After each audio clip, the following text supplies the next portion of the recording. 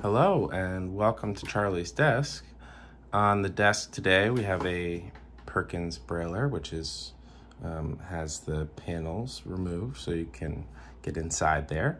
I have a Squirrel Devices caliper with a refreshing braille display for measuring, and then I have a screwdriver and some tweezers because I am going to be taking apart the embossing assembly of this Perkins Brailler and trying to put it back together again. I did this before, so I think I know how to do it. But it's pretty cool once you get in there and understand how it works. So in previous videos, I talked about kind of what makes a Perkins Brailler different than other braillers up to that point. And it's that, oh, there's a garbage truck or something like that. It's that the embossing assembly moves over the paper. So in the braille writers of yesteryear, the paper moved through the brailler and the embossing happened at one point, kind of like a typewriter. In a typewriter, the scroll of paper moves and all of the print keys meet at one central point and the paper moves across that point. But in the Perkins Brailler, the embossing assembly moves over the paper. So that's pretty complicated how they make that happen. It took me, well, I had to take it apart to understand. Okay, so so what happens when you press a braille entry key? So the way the keys on the Perkins Brailler are set up is that when you push down, the way they sort of engineered the lever, it creates a pulling force and it rotates this rail that runs all the way across the back of the brailler, and it's 11 1/4 inch wide, which, you know, kind of matches up with your braille paper. And so this is how, wherever the embossing assembly is along this track, and there's 6 sort of rails to the track, 1 for each dot, wherever the embossing assembly is along this track, when you press the key, it'll rotate and it will press a dot upwards to emboss. So there was like a little back covering to the embossing assembly. So what's a metaphor for this? It's kind of like a little rectangular tower, and in the center of the tower there are 6 kind of pillars, and they're made of metal, and they poke through the roof in 6 dots, and that's directly above the roof, above the dots, is the diebox, which is just 6 concave sort of recesses, and then the paper is sandwiched in between the rods, which are pushing up, and then the recesses in the diebox, and you got a braille sandwich. You've made a braille letter. So, but what's cool about the sort of pillars that go upward, these metal rods, is they're all kind of on skates that ride along the rails. And so when the rail is rotated, it pushes up this little skate, which pushes up sort of the pillar or rod, which is spring loaded. And at the same time, when I made that video about the space bar, since you're pressing down the space bar mechanism to advance, and you're also clamping down the die box onto the embossing head to make that braille sandwich, braille paper sandwich. Okay, so so let's imagine this little tower is on 2 wheels, and these wheels roll along this track that's 11 1/4 inches long. And how wide is it?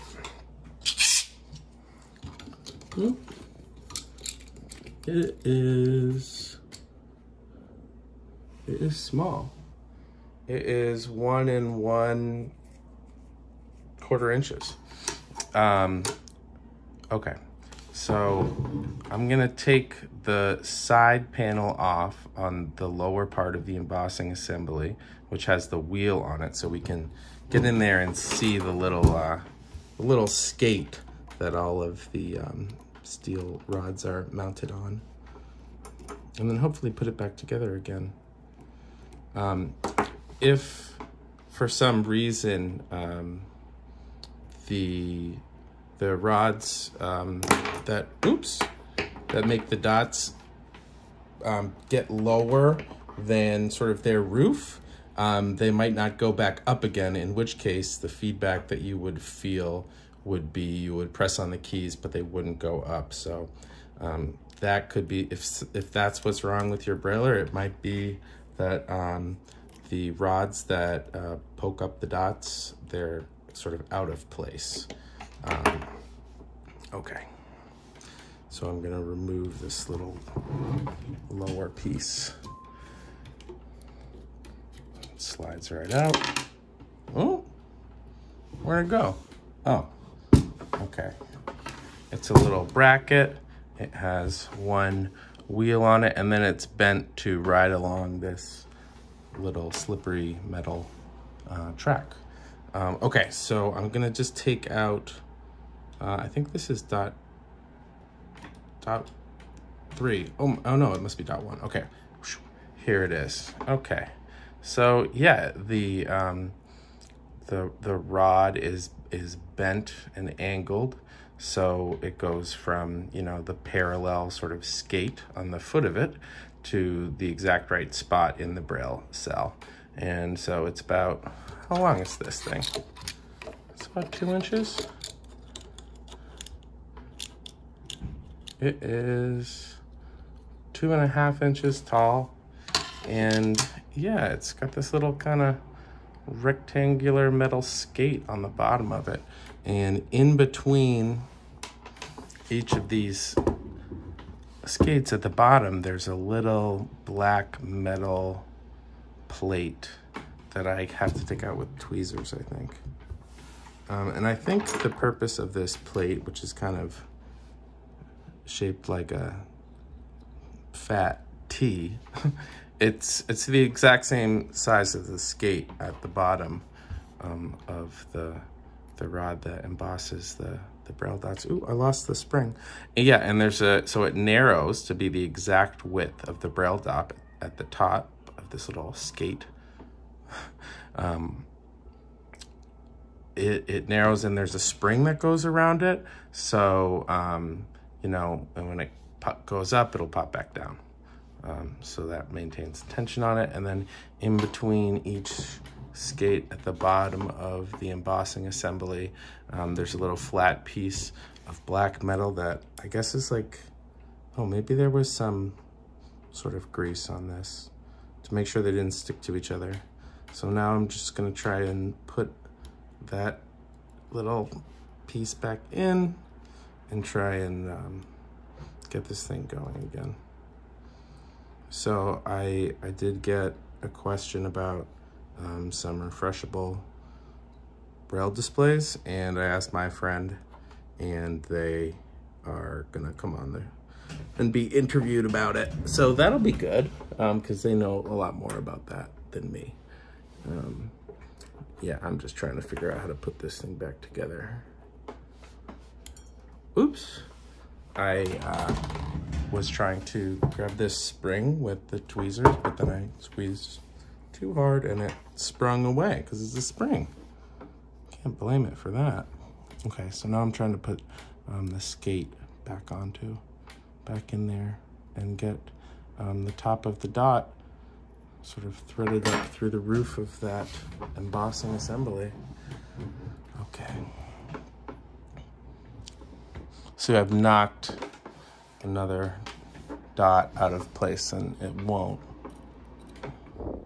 work if I don't get it back in. Okay. Yep.